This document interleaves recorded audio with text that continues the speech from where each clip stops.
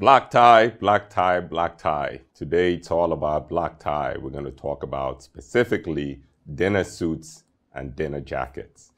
Welcome to AskOkey. I am your host, Proff, also known as the King of Drape. Let's get right into it.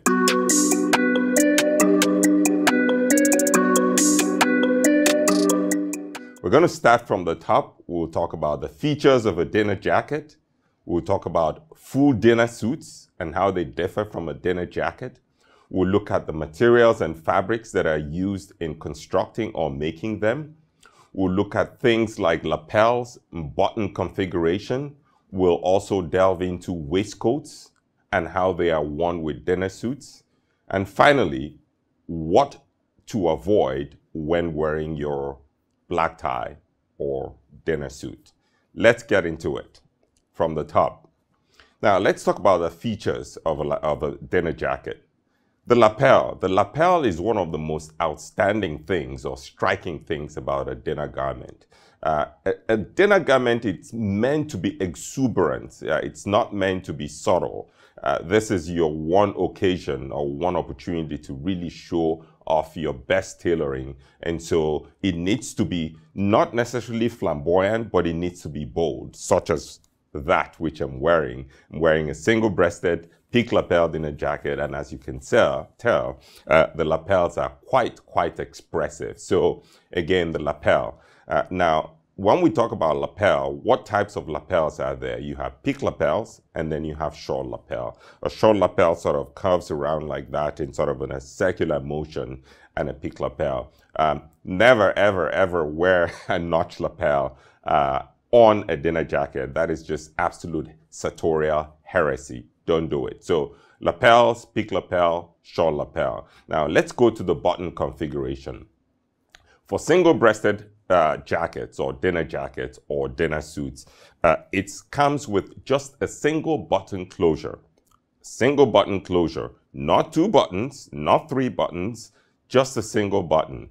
Now, one other alternative is to use a link, such as I do have on. It's just more elegant to my eye, or sort of in my opinion, it's just more elegant. Nothing wrong with having a single button, but to my eye, a link is just so much more elegant and dressy. Now, for your double-breasted dinner jacket, typically they come with 4 buttons. So 2 on top and 2 at the bottom. Well, you might have seen them done with 6 buttons. I highly discourage that. I do not recommend those. For a dinner jacket or dinner suit, if it's double-breasted, it has to have 4 buttons, 2 at the top, 2 at the bottom. Let's talk about the pockets. The pockets, meaning the waist pocket, they should be only besom pockets. And what do I mean by besom pockets? Besom pockets, some call them slit pockets. It's just a straight pocket like that and like that. Otherwise, in other words, without flaps. Certainly no patch pockets. And I'm sure most of you know well enough not to wear patch pockets on your dinner suit or jackets, but no flaps. Flaps are for your lounge suits. For dinner suits or dinner jackets, they should be simple in the pocket. They should just basically be a slit or besom pocket. Now let's talk about lapel decoration. The lapel I have on is decorated in grosgrain. I hope I'm pronouncing it right, but it's a matte fabric that is used. It's not very shiny. The other option, of course, is to use satin, but I find satin to be a bit too shiny. I think grosgrain is just more elegant in my view, just more matte. Now, for dinner jackets, there are those who might sort of choose to have a self-cloth, meaning sort of use the same fabric on the jacket itself for the lapel. For instance, your summer dinner jackets, say in cream, some have satin on the satin decoration on the lapel. I just think it looks too showy. So with your cream summer dinner jackets, I prefer them done in self, the lapels done in the self fabric. However, for everything else, your tuxedo, of course, done in satin or grosgrain. For your typical dinner jackets, you could have them done in the same fabric, or you could have them done also in satin or grosgrain. Now let's talk about embroidery. Again, this is it's a signature garment, so it is your one opportunity to really show off your tailoring. And so this is where you can really explore your imagination, and there are those who really take license and really create a work of art on their dinner jackets. I am an adherent of simplicity, so I like to keep things fairly simple, not dull, but simple. So as far as embroidery goes, dinner jackets, you could have them braided at the edge of the lapel, just taped at the edges, something very, very subtle, but distinct. They could be done in contrast color, in a color that contrasts with the lapel itself, or the material or the fabric of the jacket itself. Also, the pockets, the jetted pockets or the basin pockets, they can be decorated with the same fabric or the grosgrain or silk that is used on the lapel here, there. Similar with the breast pocket, but here we've done, the breast pocket is pretty plain, and we've used the same grosgrain that we use here, we've used to pipe the basin pockets. So that's about it. Now, the cuffs as well. For dinner jackets, I don't recommend this on tuxedos, but for dinner jackets, you can get a little bit more exuberant and have them actually piped on the cuff. So there are those who have frogging, actually. They use sort of the same fabric they use for the frogging enclosure to braid the cuffs of the coat. Again, this is getting very elaborate, and I'm one for simplicity, and I would probably recommend staying away from that. Now, let's talk about vents. This is a very, very controversial subject. Now, classic dinner jackets come without vents. In other words, they have no vents at the back. However, depending on your morphology, I particularly happen to be blessed with quite a generous seat. And we all know, if you're familiar with tailoring, you would understand that double vents help your jacket drape better when you have a bit of a pronounced seat. So the jury is out really on whether double vents are appropriate. Well, they're not entirely inappropriate. A no vent is the classic way to do it. However, if you're say built a certain way and you're worried about your jacket not draping properly in the back, then certainly it's fine to go with double vents, as I have. With my coat here, you can see it's sort of double vented to account for my, let's say, generous seat. Single vent or single middle vent, no, don't do it. It's heresy. It's completely verboten. You shouldn't even attempt a single vent or single center vent on a dinner jacket, because a single center vent is essentially an equestrian feature. It's a sports feature, and certainly your dinner jacket or your dinner suit is a formal or semi-formal garment and should not feature any sporting features. Now, let's talk about the trousers. They ought to be high-waisted, certainly, as I have on. They ought to be very high-waisted because they are worn either with a vest or a cummerbund. So they need to be high enough to cover or sort of to meet the vest or the cummerbund. So one, they ought to be high-waisted. They could be pleated or not. They need to be plain hem. The bottom needs to be plain hem. In other words, no cuffs. All formal trousers come without cuffs. No back pockets. The back pockets or the back should be completely plain. Shouldn't have a back pocket. And you should have braiding on the side, as I have.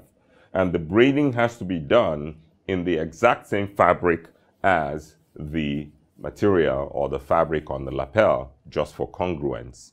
Now, let's talk about features. A full dinner jacket features. A full dinner jacket is essentially a dinner jacket with a pair of matching trousers. So if you think about it, it's just sort of with a dinner jacket, you could wear a dark dinner jacket, black in midnight with a dark pair of trousers, or you could wear a cream dinner jacket with a black pair of trousers, formal trousers. A full dinner suit means you have a jacket and the trouser in exactly the same fabric. It can be worn with or without a waistcoat, as I have on. I have mine on with a waistcoat, a double-breasted waistcoat, or it can be worn with a single-breasted waistcoat. Now, If you don't like wearing waistcoats, of course, you could wear a cummerbund, which is just as appropriate. The main idea is that for a formal garment such as this or semi-formal garment such as this, you need to cover your waist. Your waistband needs to be completely covered. It cannot be exposed. So either you use a waistcoat or a cummerbund. You also have the option of not having a button on your dinner suit jacket.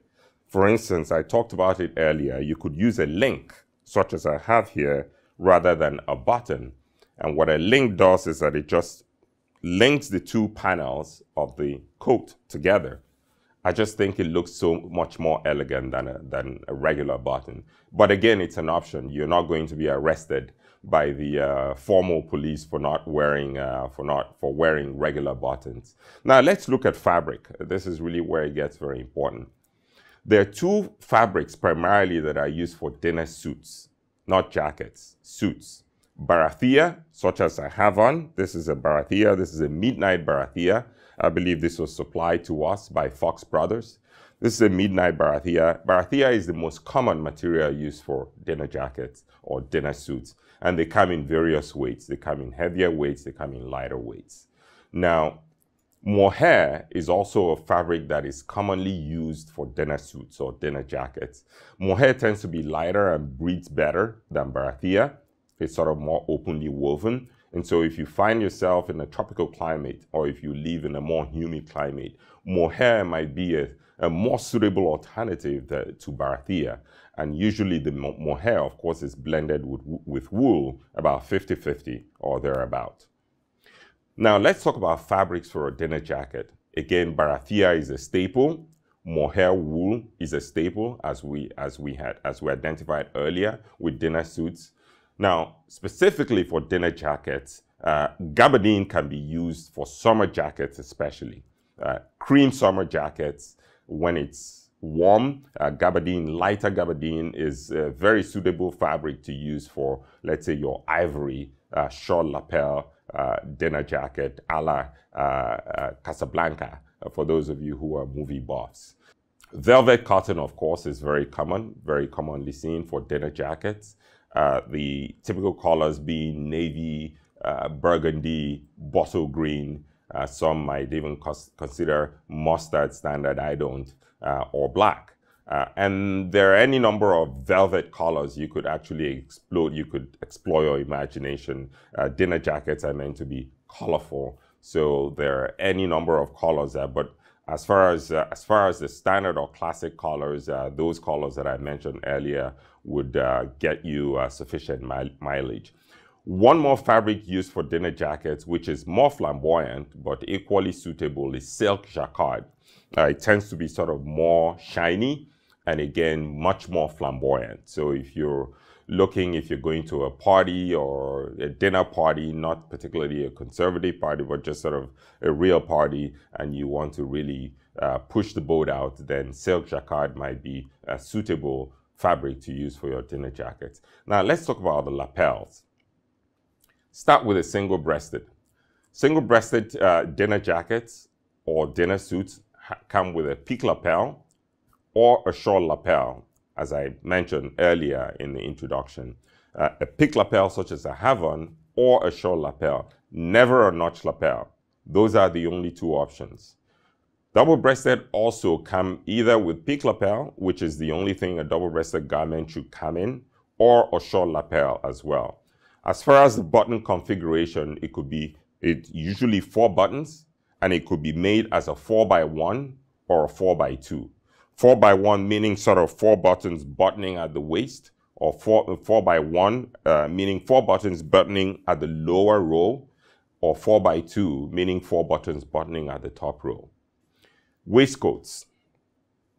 This is an opportunity to really lift up the outfit, if I could use that word. Of course, cummerbunds are completely appropriate, but in my view, a waistcoat is a dinner suit waistcoat is a great opportunity to really sort of lift up the elegance of a dinner ensemble to another level. And so again, waistcoats could either be single or double-breasted. I have on a double-breasted waistcoat today here. I also have an equivalent single-breasted, but I like to wear the double-breasted jacket or waistcoat when I have on a single-breasted dinner jacket or suit. Of course, you could do single-breasted as well. They must have lapels, absolutely. They have to have lapels, unlike your suit jacket or suit waistcoats, which can be worn without lapels. For formal waistcoats or vests, they have to come with lapels. They have to be decorative or sort of decorated. One more feature of waistcoats or dinner waistcoats is that they have to be cut low, lower than your typical waistcoat. So for your regular suit waistcoat, usually buttons up high. I like them quite high, just open enough to show your thigh. But with your dinner waistcoat, you want it cut quite low and in a circular form. And why? The point is you want to show off the marcella front, or if you're wearing a bib front or any other kind of floral, any other kind of decorative fabric on your shirt. You don't want to hide that behind the waistcoat. So I'm wearing a dinner shirt, a formal shirt with a marcella front or a marcella bib. And what a low waistcoat does is that it exposes it. Not only that, you also wear studs with your dinner suit, of course. Never buttons. You wear a proper dinner shirt with studs, and these studs are essentially jewelry, and you don't want to cover them with the waistcoat. So the waistcoat is cut low in front to expose the marcella front or the bib of the shirt and the jewelry, as it were, or also known as your dinner studs. Finally, what to avoid in a dinner suit or jacket. I'd mentioned a number of them earlier, but I'll go again, sort of read through the checklist here. 1, for your jacket, no notch lapel. Please, never under any circumstances accept a dinner jacket, buy or accept, not even as a gift, a dinner jacket with a notch lapel. Center vents, as I mentioned earlier, are a sporting feature on a jacket and have no place in a formal garment. Short jacket, certainly not. If you're fond of shorter jackets for your sports jackets or even your suit, a dinner jacket is not the place to wear a short jacket. The jacket needs to be sufficiently long. It's a formal garment. It should look dressy. It should look regal. It should look elegant. So again, the jacket should be cut fairly long. Trouser cuffs, we also mentioned. No trouser cuffs. Trouser cuffs belong on lounge suits or your odd trousers. On your formal trousers, they come with a plain hem. In other words, no cuffs. Flap pockets or patch pockets, we also mentioned earlier.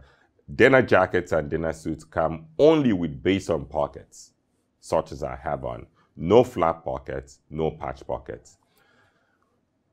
Trousers, again, no back pockets. Now, there are those who might push back on this, and I'll give them some license there to push back. But personally, I think a dinner outfit should be clean and elegant. And so mine are always done, absent of back pockets, and I suggest or recommend that as well. Ties, always with a bow tie. Of course, I think that's sort of needless saying, or it's trite. I shouldn't have to say that. For anyone who knows anything about dinner outfits, you know that they are worn with a bow tie, never with a long tie or never with a regular tie. Now, the final thing is your shirt cuffs. You never wear your dinner suit with a barrel cuff. A barrel cuff means sort of a regular shirt cuff with buttons. They're worn either with French cuffs or double cuffs with a cuffling, such as I have on. Again, a piece of jewelry that allows you to elevate your outfit or sort of to express yourself in terms of jewelry or in the form of jewelry. Never barrel cuffs. So you could either wear a French cuff, double cuff, or a single link cuff, such as I have on. I think this looks far more elegant. It looks far more elegant. This is just a dinner shirt. You wear it for nothing else. This is the only place where you wear a single link cuff. So that's about it. I think that was fairly comprehensive, not exhaustive, but we wanted to just capture the some high-level features of black tie ensemble, what things to look out for and what things to avoid. And so with that, we will bring this session to a close, but not before I remind you to please subscribe to our YouTube channel, like and comment on our videos on YouTube. If you haven't subscribed, please subscribe. Also, do not forget to follow us on Instagram, where we post reels and posts every day, and where we have a very, very active community engaging in the story section on all manners of sartorial issues. The IG handle is AskOkey IG. That's AskOkey IG. Please follow us on Instagram. Certainly also, we have a Discord community where we have a small community, a growing community of like-minded individuals who exchange ideas amongst one another on all things sartorial and beyond. Last and certainly not the least, do not forget to check out our website overall and our web shop specifically, where we have all our outfits, or all our garments, all our products, shirts, trousers, suits, jackets, and all the other things that are on there. So please do yourself a favor. Go to our website. It's www.askokey.com. Go to shop, go to the blog section. All our videos, all our YouTube videos are repeated on our website. So there's quite a lot to chew on while you're there visiting or looking at the products. There's so much more content and material on the website. So with that, I say thank you for keeping me company over this last 20 minutes or so. And I thank you again, and look forward to seeing you on the next segment of AskOkey. Thank you and goodbye.